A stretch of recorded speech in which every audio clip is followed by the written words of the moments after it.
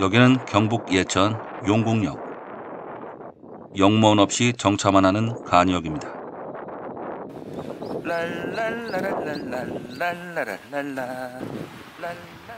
역 근처 5일장을 맞은 용궁시장을 찾아왔습니다. 하지만 날씨가 너무 추워서인지 거리가 한산했습니다. 간단히 식사할 곳을 찾다가 아주 멋들어진 중식당을 만났는데요. 근데 오늘 장사를 안 하시는지 좌판 할머니만 계셨습니다. 예? 여기는요? 맛있어요? 맛있어요. 오, 뭐가 맛있어요 여기? 여기 짬뽕 뭐 우동, 냉우동 달인이잖아. 아, 생각이 다르네. 참기름, 들기름 뭐 하나 팔아서. 어우 추우신가 보다 이게. 예, 좋아요. 아이고. 뭐 꽃감, 어머니 꽃감은 어떻게 해요? 꽃감도 많아. 만원? 그럼 꽃감 주세요.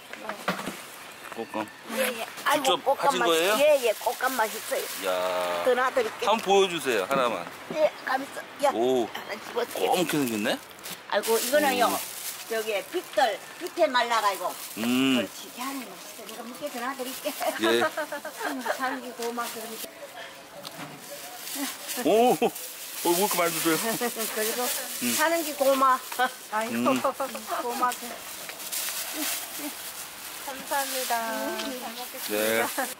꽃감 할머님 덕에 좋은 정보 알게 되어서 여기 교동식당에서 먹기로 했습니다. 건강하세요. 예. 안녕하세요. 예, 일로 와요. 예, 지금 먹을 수 있죠? 예. 야.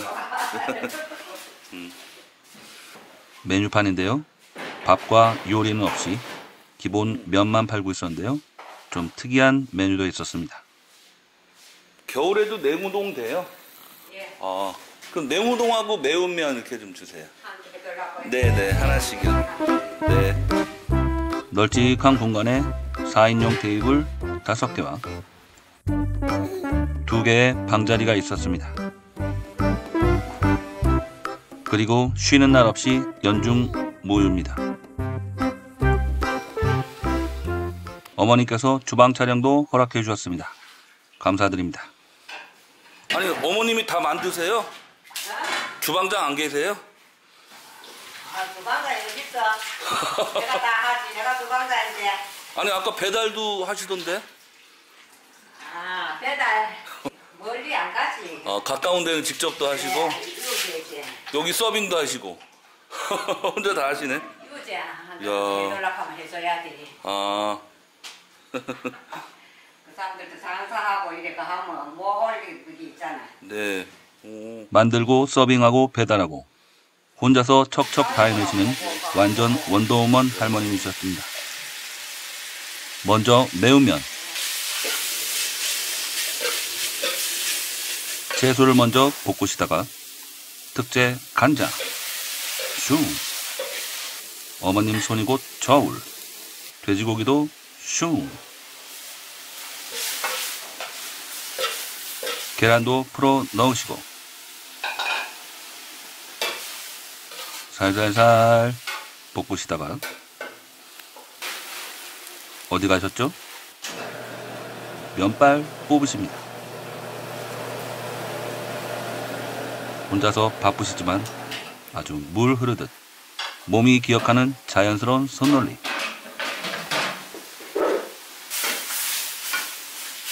또 볶으시다가 이번엔 또 어디 가시죠? 시금치 가져오셨군요.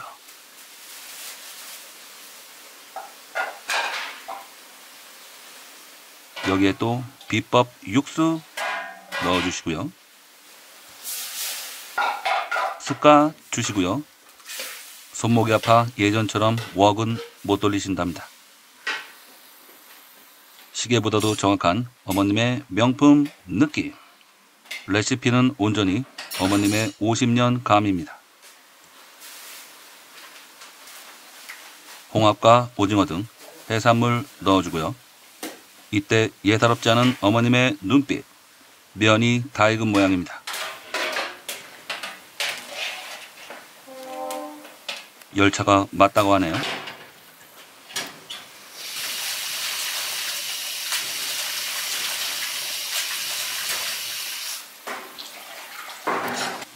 매운면과 냉우동 면발 굵기가 달라서 따로 삶으십니다. 정말 음식 하나하나에 정성이 많이 들어간 것 같습니다. 집안 일이 네. 매운면. 네. 야. 고춧가루도 투하.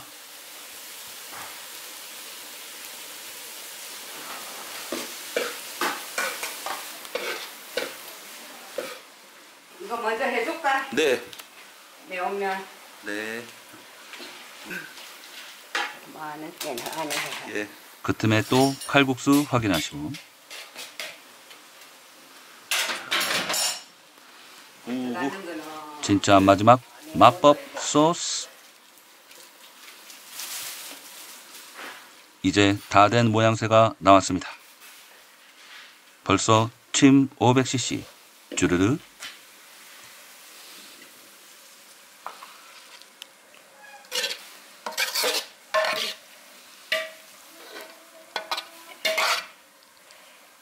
매우면 완성. 예. 이어서 냉우동 계속 준비해 주셨는데요. 매운면 빨리 먹고 싶어 여쭤봤습니다. 이거 가져가면 되나요? 그냥? 예, 예. 예, 잘 먹겠습니다. 딱 봐도 매콤해 보이는 매운면. 마나님께 토스. 예. 아닙니다. 딱 맞으시겠죠? 아니, 진짜 그러고 했는데. 보기만 해도 맛있어 보여.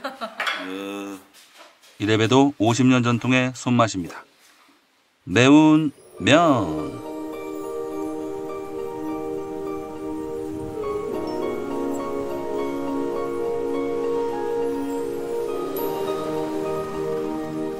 여기 홍합 오징어. 뭐 많이 들었다. 우와.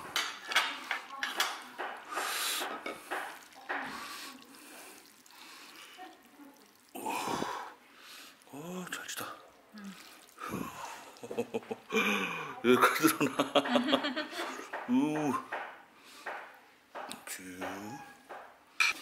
짤랑짤랑.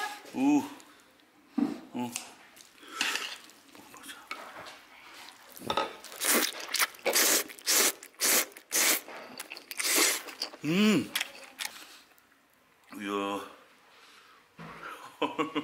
면치비기 불가.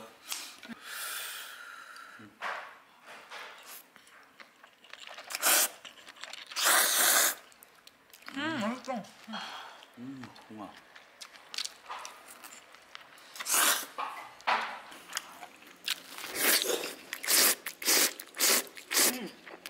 맛있게 매운 맛이네. 매운데 계속 땡기는 맛이야.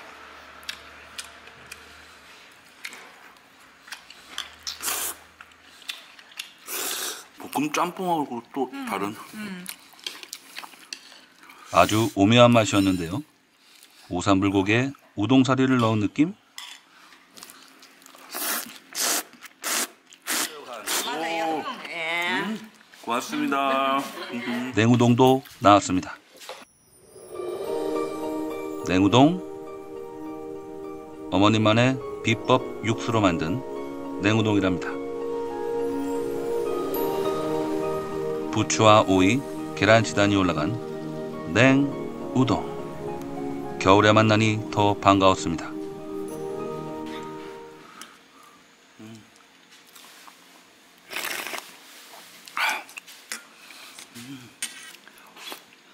야, 너무 색다른 맛인데?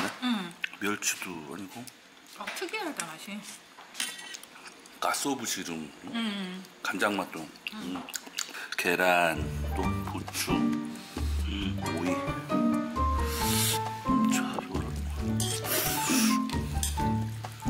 자, 먼저 한번 먹어볼까?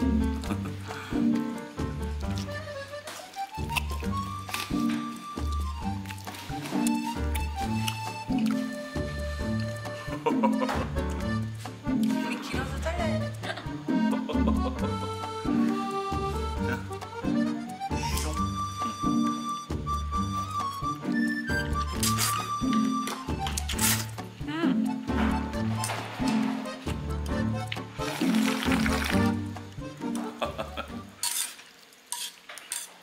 와, 면이 엄청 쫄깃쫄깃해.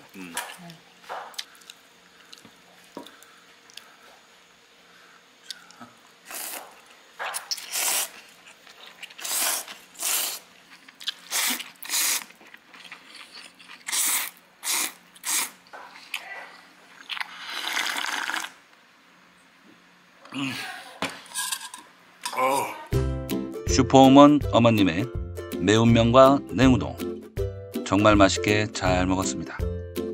예천 용궁에 오면 꼭 한번 들려보세요. 세상 어디에도 없는 색다른 맛을 경험하실 수 있습니다.